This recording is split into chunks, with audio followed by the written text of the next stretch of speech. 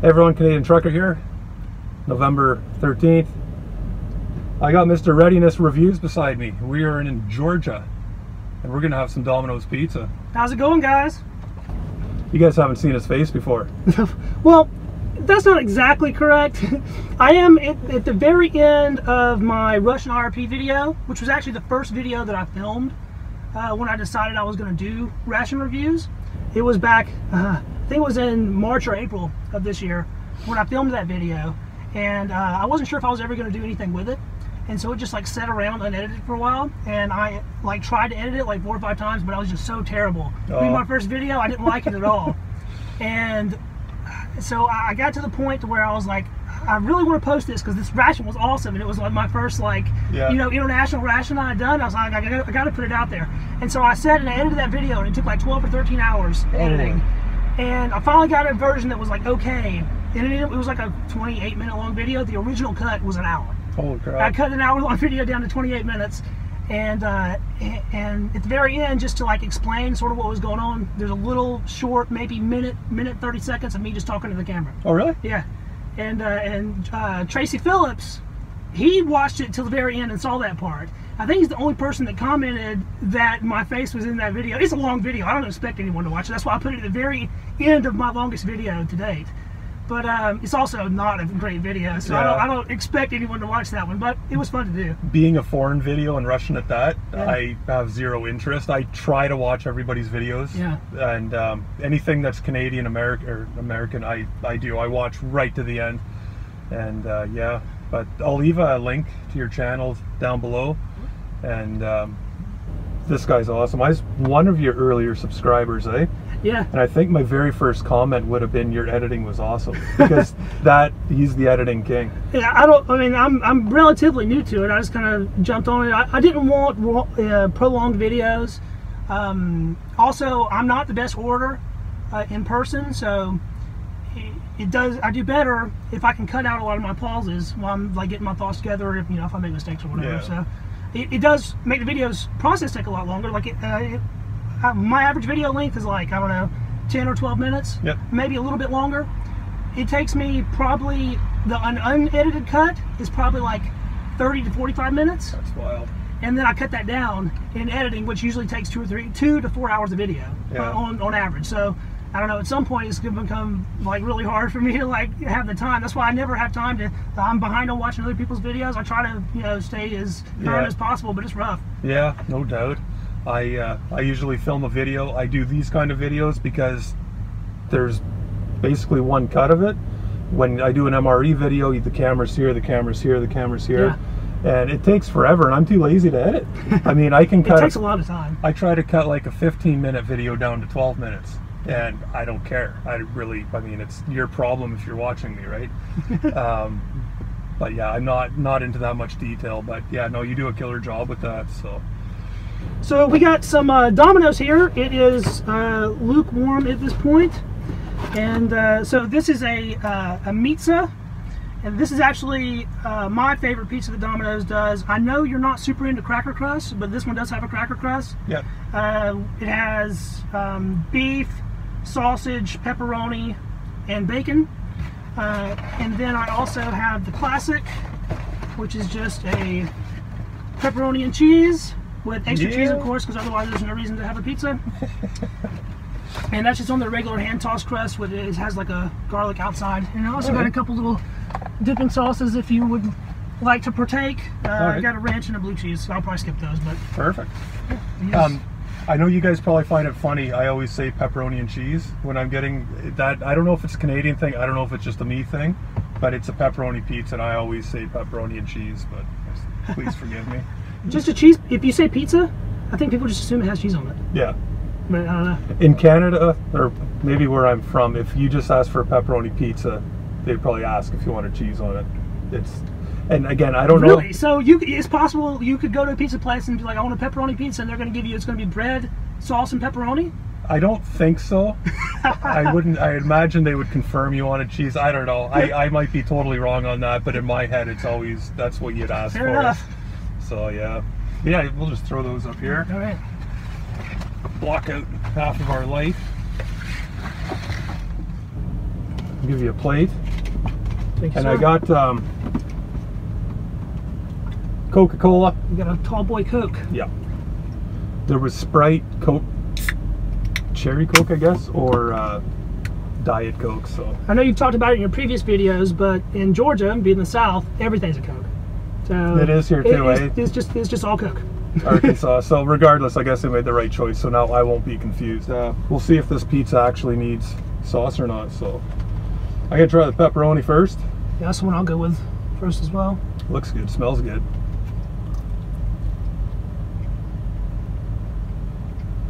Nothing wrong with that.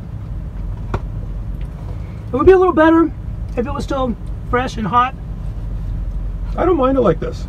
Yeah, I mean, pizza, even cold pizza's good. I mean, pizza's well, I'm a pizza person. I freaking love it. Like there's no such thing as bad pizza.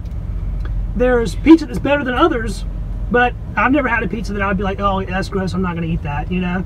It's just all pizza. I never experienced that until last night. I did a comparison video for Sterling Foods versus Bridgeford Foods for the MRE pizza. Yeah. I don't think I'm going to put that out.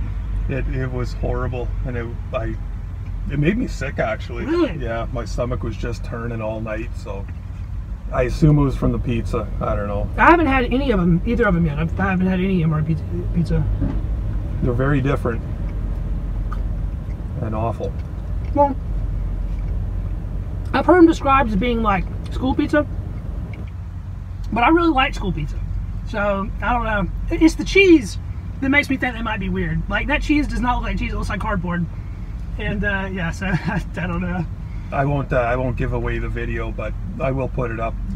I got to do a few redemption videos because I'm turning into a cranky old trucker here. All my videos, I'm mad and pissed off with the food, so I'm going to hold back on this until, you know, this is a good one, so maybe after this I'll put that up. But this is really good pizza. I would eat this anytime. I've had Dominos in Canada, and it's not like this at all. It's more like, I don't know, the top's all that burnt cheese and stuff, and it's a thicker crust. This is perfect. Yeah, as far as the big three pizza chains goes in my area, which would be Domino's, Papa John's, and Pizza Hut, I think Domino's has the rest beat in terms of like everything. Mm-hmm. However, I like to frequent like little hole in the wall places, like sole proprietorship type spots are really what I like. But if you have to get a big chain, I think Domino's is the way to go. Mm-hmm. I'll be going to more of these. That's really good. Did you ask for the garlic butter on the crust? If you get the hand tossed crust, it just comes on it. Okay. That works. Hells yeah. Had barbecue with a Landel earlier. About 1. So yeah. This is kind of second lunch or an early supper. I don't know what you call it. Yeah. I think I had a salad for lunch. That's why you're fit. Not overweight at the moment. Actually, doing MRE videos just put probably 5 or 10 pounds back on me that I didn't have before. No shit. Yeah. And I only do like one a week. Well, I guess the secret's out why I'm gaining weight like a bastard. It definitely makes you gain weight. Like what I try to do is I'm going to do a video, and I know it's going to be super high calorie like that. I do it first thing in the morning. As soon as I get up, that way I have the entire day to try to burn that off. And like sometimes that'll be the only meal I eat that whole day. Is that right? Yeah. Not me. Well, you're in here living off of them, so it's a little different. Sometimes this, about 2 weeks ago, right after I seen Smitty and, well, between Smitty and Mickey Joe, I think I ate about 4 MREs in 3 days kind of thing. And that's why I don't get too excited about doing them, because I know I'm going to be eating them eventually. Yeah. So you might see 5 of these videos before you see an MRE video. Yeah, it's completely different. Like if I had to rely on them, I would not be having a good time.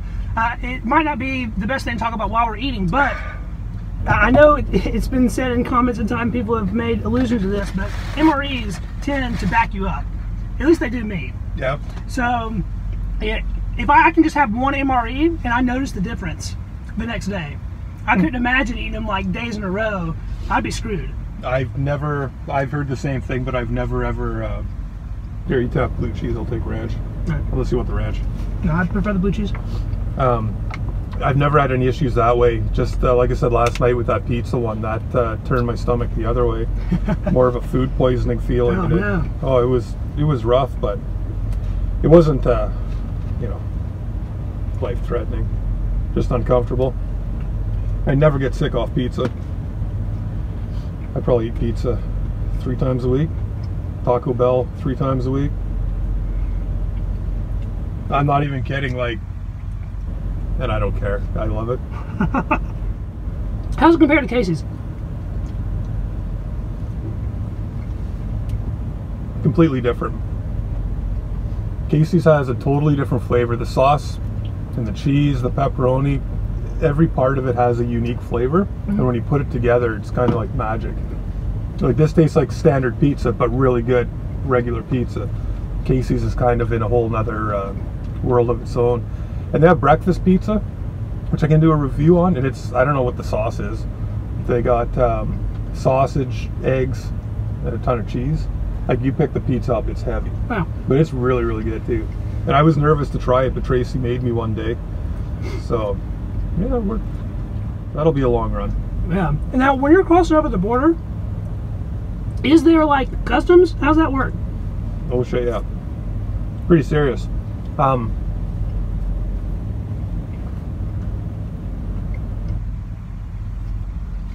the way it works, going both ways, your truck has to be cleared to cross the border, the load has to be cleared to cross the border, and you have to be cleared to cross the border. Everything's put onto one sheet called an ACE, or an ACI manifest, electronic manifest, and you get to the border and you just give them the sheet and they stamp it.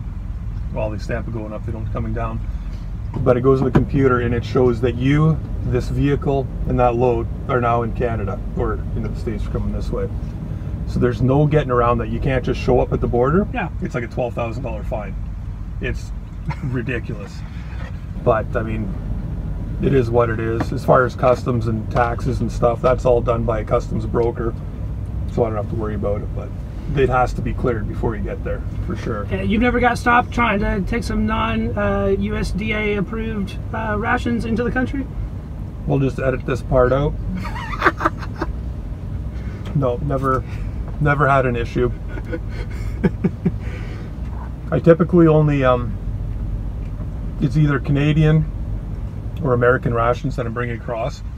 And the way that the free trade agreement works is, as a trucker, we're allowed to bring our own food across, yeah, without being inspected and whatnot. I cannot bring it down and sell it or give it away. What I come down with, basically I have to consume, and that's why you'll never see me give away or sell a ration. Yeah.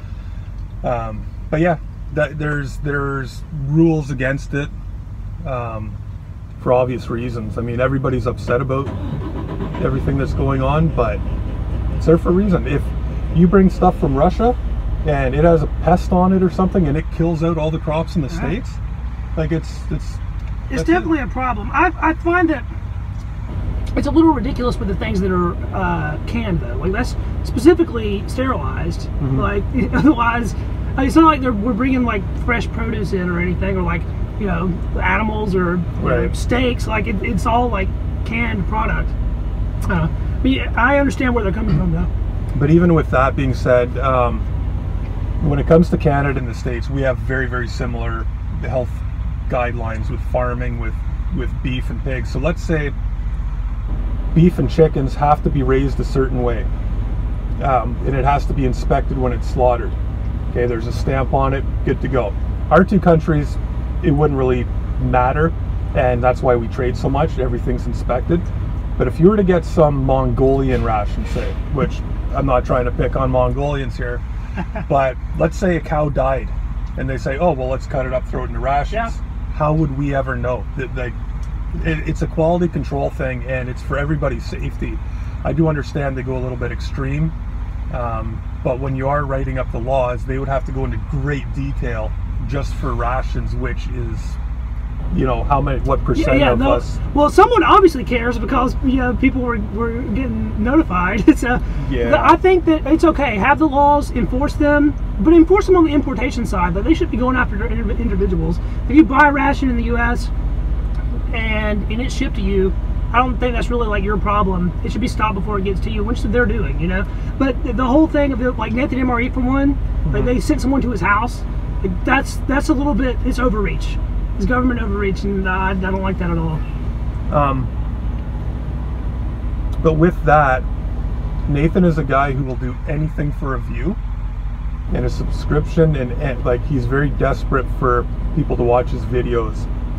And I honestly don't believe everything that he says is going on. It's possible. He and there's another channel that kind of did the same thing. And to go on YouTube and call it out and make such a big deal about what could have been a small deal is going to make it bad for everybody if it keeps up, because they're going to be like, oh, this guy's a dick and everybody supports him, we're going to shut them all down. Yeah, I'd like to know if any of the other like big ones like Steve or anybody like that's had any problems. Like Old Smokey's never said anything, has he? No. I don't think, you know, he's got what 18,000 subscribers at this point or something like that. I don't think Sticky Fingers has ever said anything. No, and the thing is, he's over 20,000. I've had rations opened up and inspected. I've never had anything taken out. Other guys that I know have had stuff removed, and that's where it ends. They're not coming to your house looking for rations, but they're doing their job. Like Customs is doing their job when the stuff's coming in. Yeah. So I think it's getting blown way out of proportion, and it's you can pretty much blame two channels for what's going on. And if everybody just kind of keeps quiet about it, I think it'll just kind of blow over. My personal opinion, of course. At the moment, my channel's too small for it to probably ever be a problem, but that's one of the reasons I try to keep a low profile. Yeah. Just so I'm not singled out at some point. You leave them alone, they'll leave you alone. Yeah. I wouldn't worry. You should try a piece of this the one with the cracker crust. I'm gonna grab that next. It's very nice. Even if you're not like super into thin crusts, I think they pretty much do it right. Looks good. Holy shit, we're already 19 minutes? The on-camera time goes quick. It's crazy. My last Mickey Joe was like 50 minutes. It is very long, but I actually just watched it last night. Did you? Yeah. He's got such good energy. Yeah, he's like over the top. That's one of the reasons I really like his videos. They're a little bit long, but it's fun to listen to him. He goes 100% all the time. He's how it is, and he says what he's thinking. Yeah. You mentioned to him that he's a little over positive in his reviews sometimes, and I think I sort of do the same. But I always look at it at the standpoint of like, what is it? Like, you know, it's ration food. Like, I think that most of the rations out there are pretty freaking good for like what they are. And that's, I think, how most people look at it, is for something that's 10 years old, it's fucking fantastic. Yeah. Absolutely. I look at it more as, this is what I'm eating. Yes. This is like my grocery store is MREs to some extent. And would I eat it again? No. I'm very fussy now. I don't even buy cases of rations hardly anymore. I go and I buy the individual ones if you can find a real good price. Because I was finding with when you buy the 24 rations, there's like almost half that I don't like. And it's not that I don't like them, but I don't enjoy them. And why eat tuna or spinach Alfredo, whatever it is, if you don't like it? Yeah, there's definitely some throwaway menus, that's for sure. Like ones that I'm glad I got to try and experience and see what they're like, but I wouldn't seek them out if I wanted another ration, that's for sure. Pretty much all the vegetarian ones fall into that category. Like, they're not bad, they're just not my thing. I find the vegetarian ones, people think vegetarian and they automatically think I'm not going to like it. But elbow macaroni is one of my favorites. There's nothing vegetarian about it. It's pasta and sauce. Yeah. The vegetarian crumbles, whatever. Yeah. That's different. That's fake meat. And if you don't like that, you might not like the ration. But elbow macaroni is definitely one of my top. Same with cheese tortellini. It's another really good one I like. And I guess 2 of the 4 I like, 2 of the 4 I don't. But yeah. Part of the whole perspective thing, like you're sustaining yourself off your rations, which is a completely different perspective that I'm coming from, where mine's just like pure enthusiasm. Yep. I grew up, like, I was one of those kids that was like super into everything military. Like, you know, I have a lot of like gun stuff on my channel just because that's the stuff I like, you know. As a kid, played with G.I. Joes, was always, you know, playing Army Men. I just grew up with that. And so I started trying rations at a very young age. I was probably 5, 6 years old when I had my first MRE. Yeah. And my dad's always taken me around to gun shows, which, you know, depending on where you're at in the country, those may or may not be a thing. But in the South, they're a pretty big thing. And it's just a, you know, a convention that you go to where everyone's like buying and selling guns, selling more than buying usually. Yeah. I was always just super fascinated in those types of shows. But they don't only have guns; they'll end up having military surplus stuff, so all sorts of ex-military gear, and also rations. And that's why I knew about MREs from a show that used to come on the History Channel called Mail Call with Arlie Ermy, R.I.P. And he did an episode on MREs, and that's how I found out about like what they were. And this was in like the mid-90s. Really? Yeah. And then me and my dad went to a gun show, and they had a booth set up that had a dude selling MREs. I think they were $4 each at that time, which is pretty much the same price they are now if you find them at a show like that. They're about that much. So the prices really haven't changed, which is kind of odd. But it was a tan bag. I don't remember the exact menu, but I bought a few. I bought like 4 at once. I don't remember which one I had first. But one of them was like pasta in salt. It was butter noodles, pasta with butter noodles or something like that. And then one was chicken tetrazzini. I know at some point, it might have been a separate trip, I had a pork lo mein. And so I tried like these mid-90s menus, and they didn't have FRHs in them. So it must have been just before the FRH came out. They were probably like 93, well, they were tan bags. They were probably 95 production tan bags before the FRH came out, something like that. And that chicken tetrazzini absolutely blew my mind. I could not believe how good it was. And I was like, what am I gonna do? I'm never gonna be able to get another one of these. And this was just like one of the best things I've ever eaten. And it's military food. I was just like super jazzed on it. And over time, my love for MREs kind of just, you know, faded out with age or whatever. And then back probably about a year ago at this point, I was just, you know, messing around on YouTube. I ran across one of Steve's videos. It just, I'm sure that's a lot of people have the same story. Yeah. But Steve's the man, by the way. I mean, his videos are fantastic, and I wouldn't be making reviews now if I wouldn't have watched one of his videos first. So I was just like mesmerized by Steve's video, and that like reinvigorated how much I loved rations. Because my rationing, you know, it goes back far, a lot farther than me doing reviews. But I kind of fell out of it. But it really got me back into it. I was going on MREinfo.com and like, you know, reading the posts and all that kind of stuff. And I started like looking for the international rations, because those were like, I gotta try some Russian food, like for real. And so I hunted one of those down and did my little video on it. But as soon as I got done with all Steve's videos, I marathon watched all of G. Schultz, all of Gundog, all of Old Smoky. And then after that point, I watched all of Nathan's videos as well, which he has a lot. He has like, well, 400 reviews or something. It's crazy. He has a lot. I watched all of, like, pretty much all the big guys' videos. And then I decided to start making my own. And when I started making my own, all these other little channels started popping up, and I started connecting with you know, everyone else. And that's when I actually started watching the Smoky live streams and seeing like what the community was like, and like really get into it. It's like a great group of people. Yep, they're all awesome. Yeah. I think you're probably, from the people I know and have talked about it, you're probably the youngest to have gotten into MREs, because what were you, 5 years old, you said? Yeah, I'm 29 in 95. I'd have been 5, so something like that. That's 5 wild. or 6.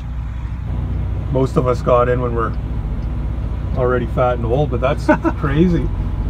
You have a lot of years with that. Well, I'm into all things military surplus, like not just the food, gear and guns. And were you ever in the military?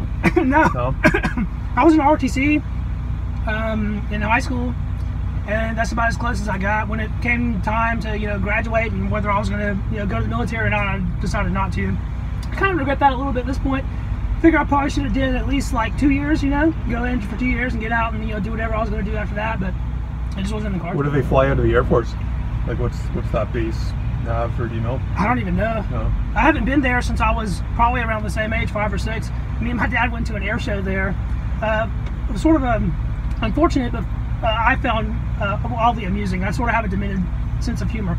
But they were doing a parachuting demonstration where they were jump out of the planes and parachuting, and they had smoke canisters on their feet, and they were like doing patterns in the air and stuff. So parachuting, and this one guy's parachute like gets this one dude's parachute gets like tied up, and he starts falling faster than he's supposed to. And I'm like witnessing this as like a small child, and he's like falling faster and faster, and it's spinning out of control, and he slams to the ground legs first, and you could hear his leg just snap. It was like it sounded like a car crash, and then he's just like yelling, and they had to bring out the ambulance and stuff. He was okay, but his leg was demolished. They said his leg was like snapped in two, basically. That'd be tough to see. Yeah, it was tough to see, but I couldn't help but laughing. It was so bad. I don't know what I would have done. I might be a terrible person. I don't know. I just like when people get hurt, it just makes me laugh. I love it. Yeah, maybe not busting their legs. I love seeing somebody slip on the ice or whatever. See a soldier bust his legs. I don't know. That might be twisted. No, I mean, I felt bad for him, but in the moment, with him yelling and everything, I don't know. It's just I found it amusing. Looking back, it was not so funny. This is really good too, by the way. Yeah, no close-up tonight either. That's the meat side. Although, it would normally have ham on it, which is AKA Canadian bacon. But I changed the ham for actual bacon. So it has bacon on it. Like bacon. Yeah. Yeah, apparently we do call, not to admit Smitty's right, in some parts of Canada, we do call some ham Canadian bacon. For what reason, I have no idea. Because we have real bacon too. Yeah, just like actual bacon. Is it a British thing? I don't know. Let's blame the British. Well, the British, they have bacon too. They call them rashers, like a rasher of bacon. And it's essentially pork belly, just like, the bacon here is. But they cut it thick and they don't cook it right. Like it's never crispy or anything. Yeah, it is kind of floppy. I think this one's going to park beside us. There's 2 spots. Should be able to do it.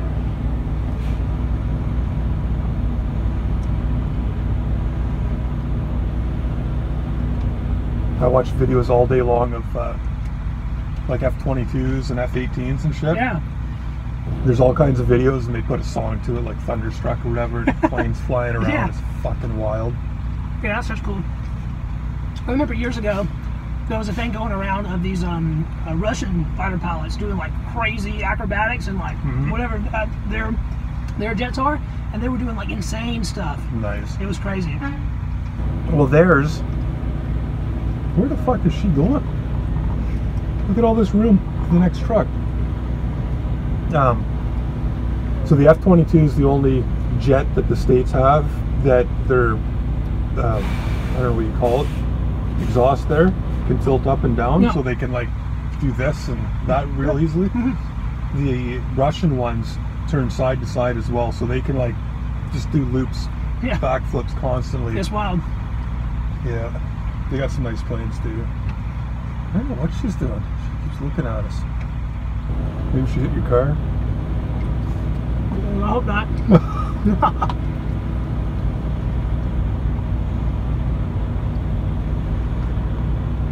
So when you said you went into,